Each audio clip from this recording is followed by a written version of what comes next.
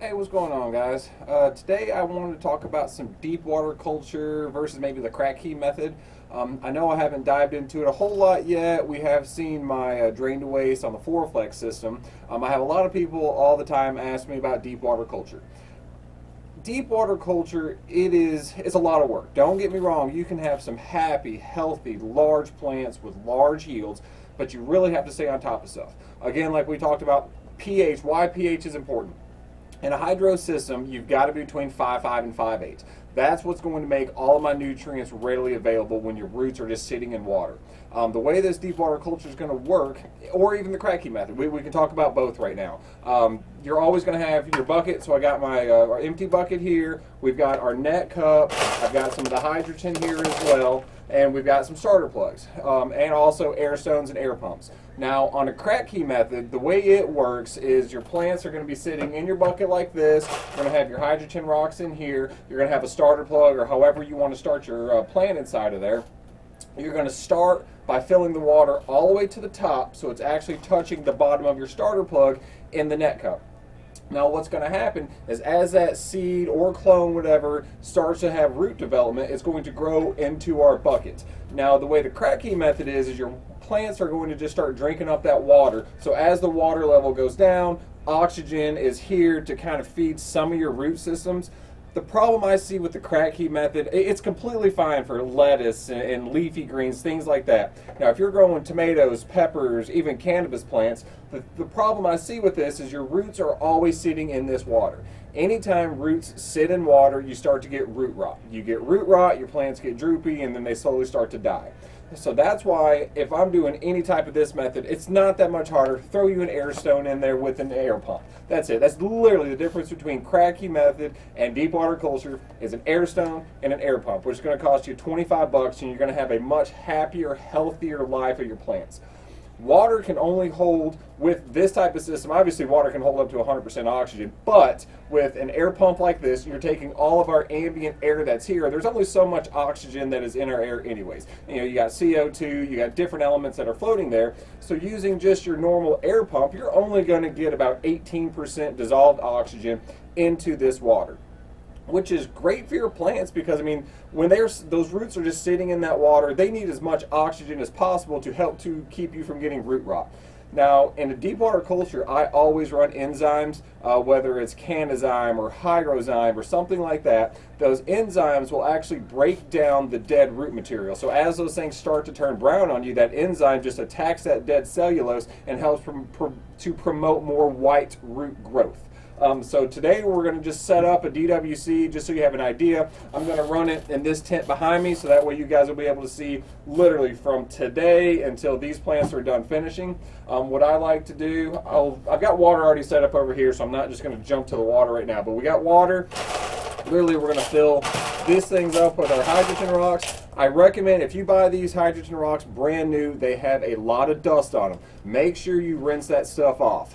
If you don't, in the very beginning, your first couple weeks, you will start to get that dust gets in there, your pH gets crazy. It's just so much simpler to put a water hose on one side of the bag, rinse them off. Once you've used them before, you can use high strength hydrogen peroxide. Now, I don't recommend using the stuff that you can just buy at like CVS or Walgreens. That's usually a 2 to a 3% solution.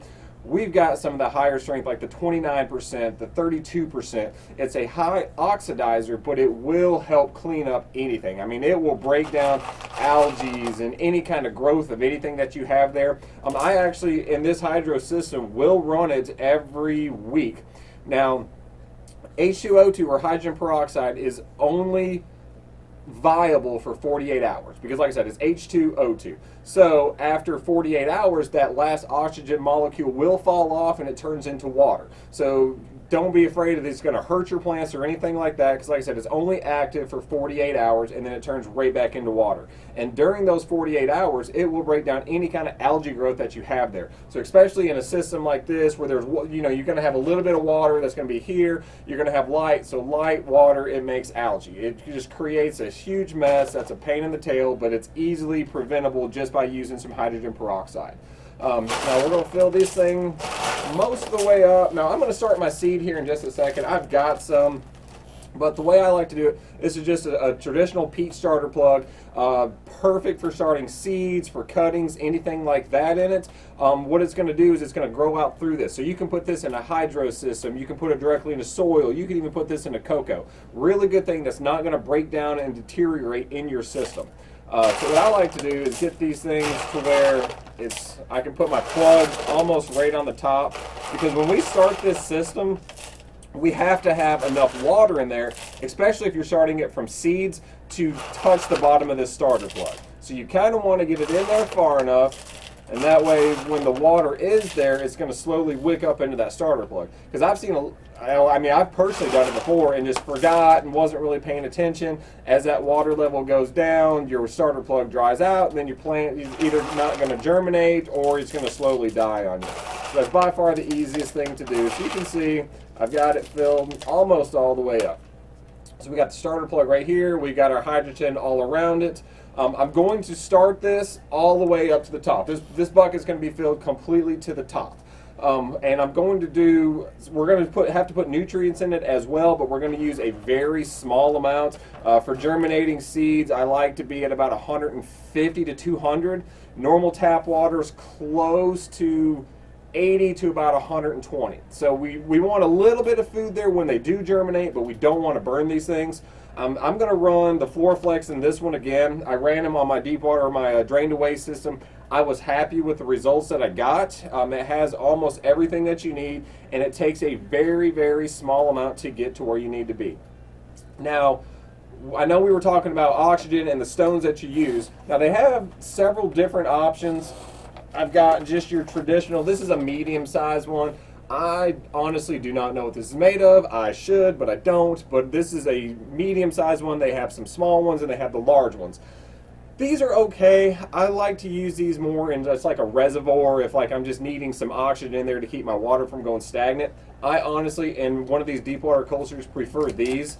This is just an air disc, but as you can see, we're going to have a lot more surface area with this than we are with this. So the way this thing's going to go is just throwing out oxygen bubbles everywhere, and it's just going, you know, kind of all on the sides and in the middle.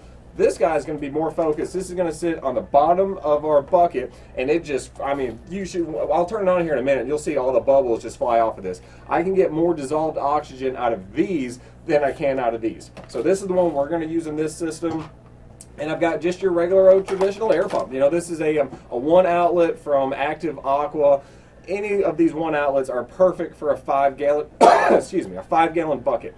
Now, if you're doing bigger reservoirs or multiple buckets, you are going to have to jump up because these are really only made for a 5-gallon bucket. I mean, if you, worst case, like say I'm making a compost tea or something like that, this can work 10, 15 gallons just because you're wanting some oxygen to feed your microbes. But in my DWC, one of these guys is going to be the best method to go with. And again, I got my pH meter. We're going to pH balance everything to make sure we've got this thing all set up and ready to go. So yeah, I'm going to show you guys how to get this thing all set up. All right, so the first thing I'm going to do is just go ahead and get this water the right pH and the right ppms that we want. Show you what we're running with right now. I use RO water for everything just because I like to get all the minerals out so that way I know what is in my water. All right, you can see, wow, pH is crazy high on this stuff today. But nutrients should be right around 0. Yeah, so we have 0 parts per million.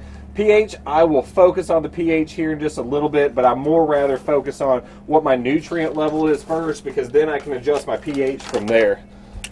So this thing is going to take very, very small amounts. This Floraflex Nutrients is crazy strong. So I've got the V1. I'm going to start with a half of a teaspoon. And this is almost a full 5 gallons. There's probably, I'd say, 4.75 in there. So we're going to put 1 scoop of the V1, 1 scoop of the V2.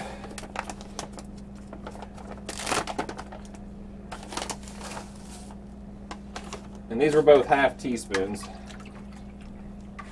And this should give us pretty close to what we're looking for. I know when I was mixing it up on my drained away system, 1 teaspoon of each of those gave me close to like 300 to 400 parts per million. So this stuff is super concentrated. It's just basically they're taking the water out, so you got pure nutrients in there. Yeah, so you can see That was literally a half of a teaspoon of each one of those, and it's about 170 to 180. Now what's going to happen is we're going to have to, well, you know what, we might be good. You can see that actually did drop my pH because we want to be between like 5.5, 5.8. You know what, we're just going to run it at this because we're just starting seeds. So it's got a little bit of food in there. It's not going to burn anything, and it is going to be where we want it to be at. So we've got nutrient level, we got our pH where we want it to be. Next, we got to have our air stone, our air pump, and all that stuff. And I've got,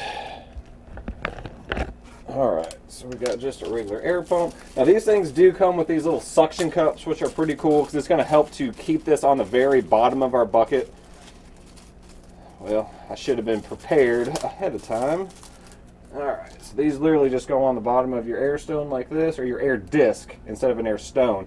Now they make cheaper ones. If you see those like blue aqua ones that usually you'll see them in a fish tank, try to avoid those. Those things snap and break so easy that, in my opinion, they're just a huge piece of junk. So I always try to stay away from those. Go to your hydro store, get you a good solid air pump or an air disc. It will make the difference in a DWC for sure.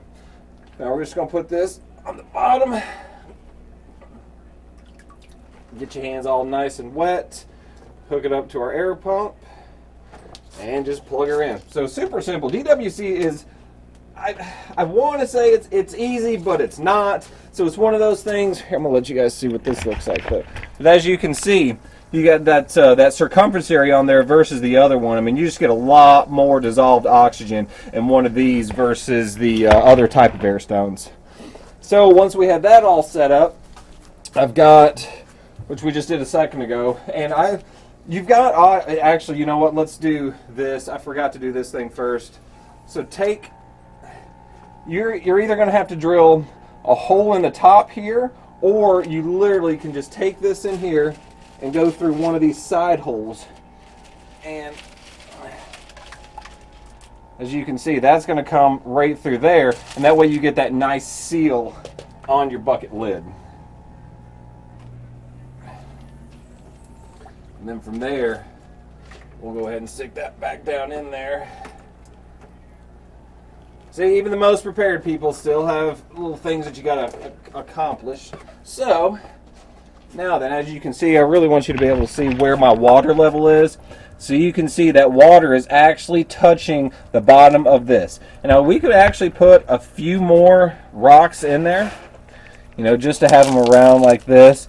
But what those, the hydrogen, what those rocks are going to do, you probably see that I've got some other ones that aren't hydrogen or hydroton, or leca is what I see it called a lot of the time. I think that's like the actual name is leca. Hydroton is the brand name, but all it is, it's expanded clay. And what that's going to do is it's going to allow, as those roots grow, it gives it something to hang on to, because eventually all of those roots are going to grow into the bottom of this bucket. And kind of like the Kratky method, as the plants grow, you use less water. I'm going to do the same thing in a DWC. By the time these plants get big enough, we'll probably only keep about 3 gallons of water in there. And that just gives you enough oxygen up top, plus you got your dissolved oxygen down below.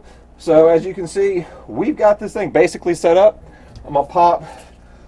These seeds might be a little old. I had some cherry citrus from a couple years ago that ended up seeding on me. So we're going to put a few of these in here. I'm going to put 2. I really never put 2 seeds in one of these. But like I said, I don't know if these things are going to germinate or not. If they don't, I've got more. And honestly, that's about it. And then as this thing keeps growing, I'll keep doing an update. But I do have our little, this is an HLG 100 that I'm going to run over this.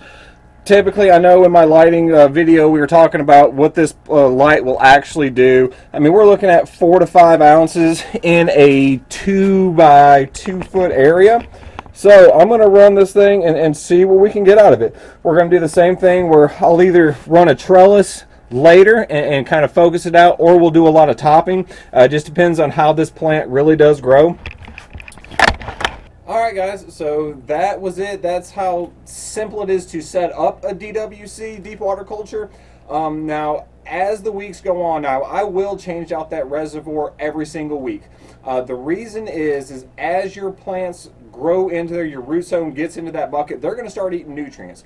The problem is you don't know what they're eating. They might be eating more micros, they may be more macros. So that's why every single week it's the best thing just to clean it out. Let's get some fresh water in there, fresh nutrients, so that way your plants are ready to uptake and it's available for your plants.